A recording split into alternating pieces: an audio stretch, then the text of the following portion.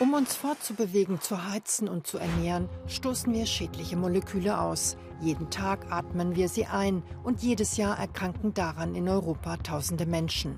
Es ist ein langer Weg, aber unsere Luft wird immer sauberer. Dank Technologie können wir ihre Qualität in Echtzeit überwachen und sie sogar verbessern. Jeder kann seinen Teil dazu beitragen. Darum geht es in dieser Reportage.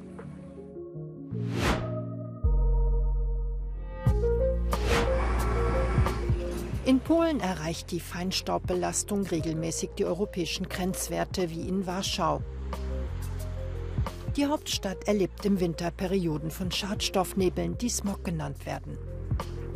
When the winter will hit and everyone is heating up the houses, it's just dreadful. It could be worse later. Fingers crossed that it won't, but it could be. Die Hauptquelle der Verschmutzung ist die Kohleverbrennung. Warschau will die von den Einheimischen als Raucher bezeichneten Öfen ersetzen. Aber in einer dafür bekannten Gegend findet der Reporter keine. Is it coal? No, we have the gas. Since a few years, there was a lot of changes. And even this house, which is 100 years old, is changed for the gas. We have special, police that's controlling. Even neighbors start controlling the situation, and people learning a lot. Die Luftqualität hat sich nach den Daten der nahegelegenen Messstation stetig verbessert. In Warschau ist die Zahl der Kohleöfen innerhalb von 5 Jahren von 17.000 auf 4.000 gesunken. PM10, if you touch this, it should show 187, and the limit is 50. So we see 400% more. So we're trying to use the data. You talk to the people and they were just scratching their head. No, there's no air pollution. What you're talking about? It's I can smell anything. I can smell anything. The air is kind of gray, but so far in the winter time, air is always gray. When you ask somebody 10 years ago, what's the main source of air pollution, they would say cars, of course cars. And right now they will tell you that, of course, smokers and the coal burning. So we managed to change the perception of Polish society of air pollution. And then from the people, we go to the politicians. Termin im Rathaus mit einem ehemaligen Umweltaktivisten, der jetzt für die Luftqualität in der Stadt zuständig ist. In our popular broadcasts, every day there's information about air quality in Poland. So we have some apps in our mobile phones. We have a lot of smoke alerts. Then people started to use these applications. That's our station. Die Hauptstadt ist führend im Kampf gegen den Smog in Polen, auch dank einem Netzwerk von Sensoren und Messstationen. The removal of 70% of smokers really improved our air quality, which is not so perfect because we still have a lot of cars, for example. If you clean all smokers from Warsaw and then there will be a lot of smokers outside Warsaw, polluted air will also go to Warsaw. So there is a lot to be done. Where are we? Here. Here. As we can see, we have a good quality. It's green, so today is good. We can go jogging. Yeah, okay. Polen ist noch weit vom Null-Schadstoffziel des Green Deal entfernt. Luft ohne schädliche Verschmutzung bis 2050. Aber der Wandel hat begonnen und die Bürger beteiligen sich. Das ist auch in Belgien der Fall. Nächste Station Brüssel.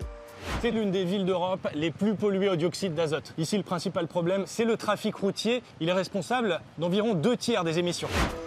Im Gegensatz zu Warschau ist hier das Stadtzentrum am stärksten verschmutzt. Das ist das Ergebnis mehrerer Citizen-Science-Projekte. Freiwillige messen mit diesen Röhrchen die Luftverschmutzung in ihren Häusern.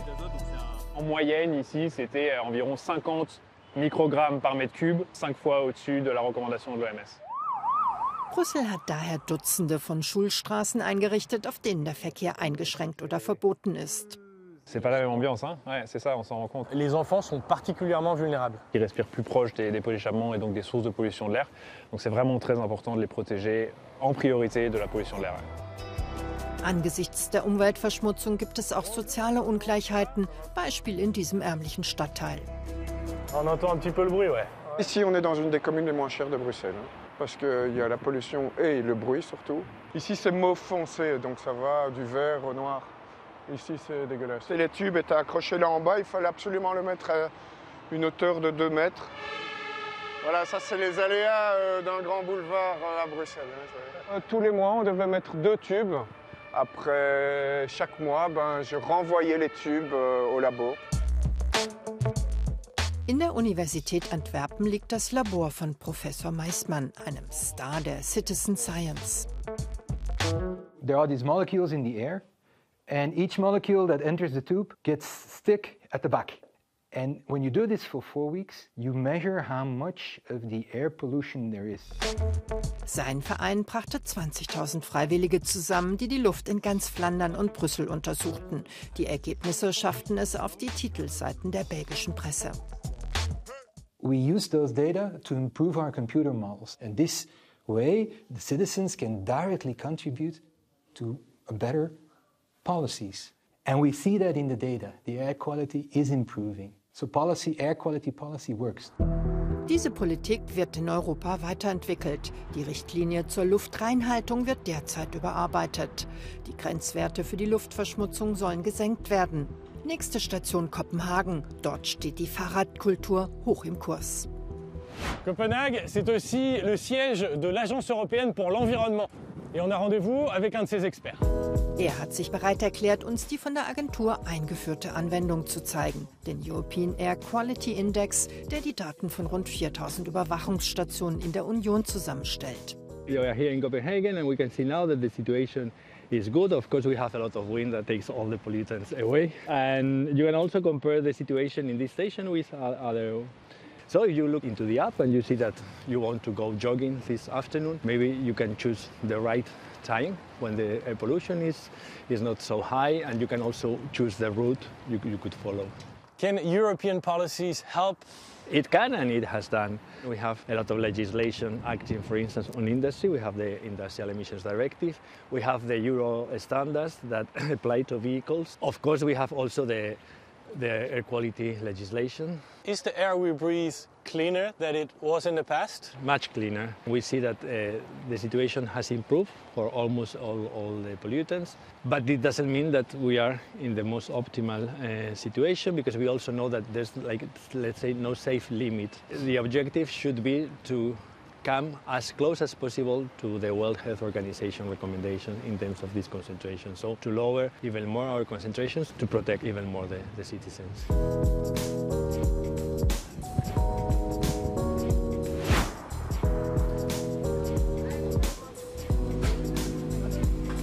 Ça y est, me voilà de retour dans ma ville. C'est tout pour cet épisode. Je ne respirerai plus de la même manière. À très bientôt sur la route d'un monde plus vert.